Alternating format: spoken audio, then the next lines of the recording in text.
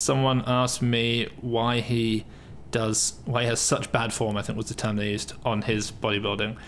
So Team China, and this is something that I know from having spoken to Lou and other athletes in Team China and just from interviews from Chinese athletes, they treat their bodybuilding a little bit differently.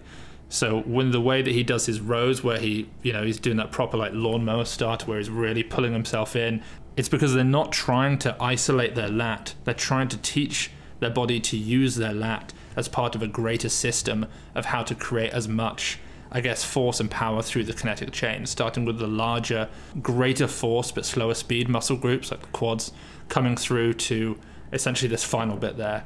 It's kind of akin to someone throwing, where they would have the twist and then the arm and then finally the flick of the wrist. They don't want to train the flick of the wrist. They're training everything else through a flick of the wrist style lift, if you know what I mean. So that's what he's doing when he does those rows.